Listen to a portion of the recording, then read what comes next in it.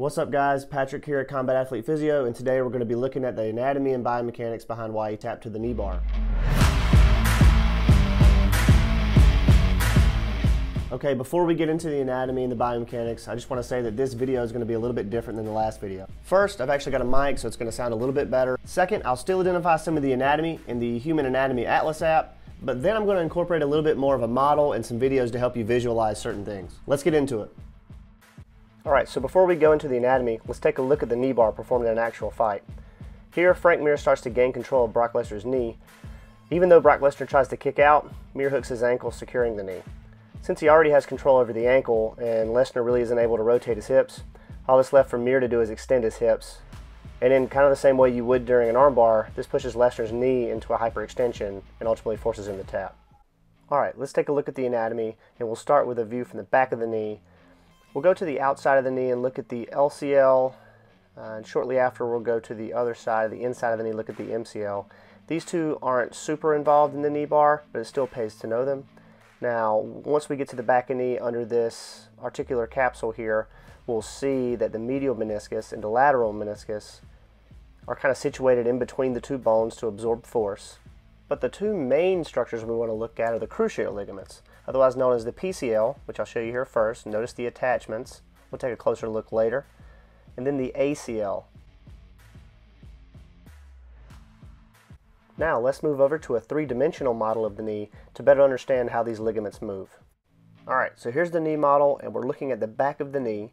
The first thing I'm going to point to is where the PCL starts, which is right on the back of the tibia, or the bone at the bottom, and it runs up in the middle of the groove there at the femur, or the bone at the top.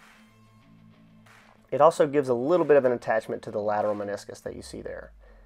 Now, in order to get a better view of the ACL, we'll have to turn it around, but first, that's where the ACL actually starts, on the back of the femur. Okay, so let's turn the knee around, and then we're going to take the kneecap out of the way. And once we do that, we can actually see where it comes through, crosses the PCL, and attaches at the front of the tibia. Okay? Now, let's see how it looks whenever we tension it as if it would be tensioned whenever we did a knee bar. So I'm going to take both of these and just pull the bones apart and tilt them away from each other, and you can see the PCL starting to stretch. I'll give it another tug here, and then in order to see the ACL, I'll turn the back of the knee towards the camera, pull apart, and you can see the ACL right behind the PCL tightening up. So now that you've seen the ligaments involved, let's take a look at the muscular structures. So now for the muscles that cross the back of the knee. First we're going to start on the outside of the hip and identify the TFL, or better known as the IT band. It actually turns into the IT band. So then we'll come up and look at the hamstrings, which most people know. You can see how they cross the hip and the knee when we zoom out. And the three hamstring muscles are biceps femoris, semitendinosus, and semimembranosus. Then we'll go into the inside of the thigh, and believe it or not, these guys actually play a pretty huge role when it comes to flexing the knee sometimes. So I felt like they were good to identify. We've got adductor, gracilis, and sartorius. And last but definitely not least, we move down the leg to look at the muscle that everyone wants to grow but can't, the gastrocnemius. Alright, so this time I thought I'd show you a little video clip of the muscles we just identified doing their actions.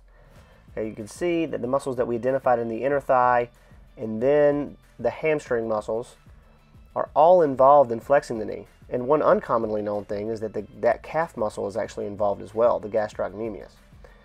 And I want you to envision once it extends, if you're tapping because of muscle length, you're likely tapping due to tension in one of these three muscle groups. And now for my personal favorite, nerve tension. And even though the sciatic nerve starts as a collection of nerves that comes from the spinal cord, it runs all the way down the back of the thigh and into the knee, and even crosses the ankle into the bottom of the foot, as you'll see here later. But in order to better visualize how the sciatic nerve tensions in different positions, I've put together a little movement demonstration. So, before you ask, yes, I used athletic tape, and yes, I had to pull my pants tight in order to achieve this look. But you gotta do what you gotta do.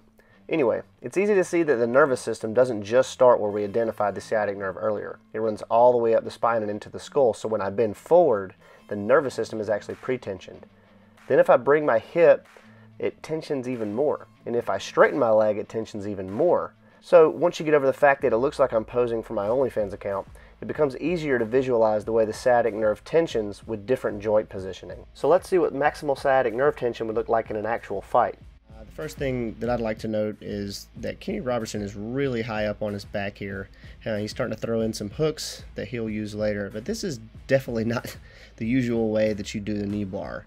Now the position that I want to show you guys is actually just a little bit later. Boom, right there. Okay, so if you remember what I was showing you earlier with the tape was going down my back, mimicking the sciatic nerve, he's in just a more pronounced version of that movement. So his back is bent, his knee is up close towards his, or his hip is close towards his stomach, his knee is straight, and like we saw earlier, we know that the sciatic nerve, branches of the sciatic nerve actually run down to the bottom of the foot, so he's even got his foot pointed towards the sky. I think that this, I mean, you can see his knee is not even all the way extended, so I think that he's actually tapping to nerve tension. And whenever he taps, he reaches back and grabs the back of the knee. And this just goes to show that if you position yourself in the proper way, nerve tension can be a really viable way to make somebody tap. Thank you guys so much for watching. Make sure you like and subscribe if you want to see more anatomical and biomechanical breakdowns of different submissions or combat movements. And definitely feel free to comment below which ones you'd like to see next. For instance, if you want to see more striking, or if you'd like to see some injury prevention techniques, or just how to train, let me know and I'll put it on my list of videos to make. Also, if you haven't seen my video on the armbar, make sure you go and watch it here. It was my first video, so cut me just a little bit of slack. Well, that's it for this time. Thank you for tuning in, and we'll see you again.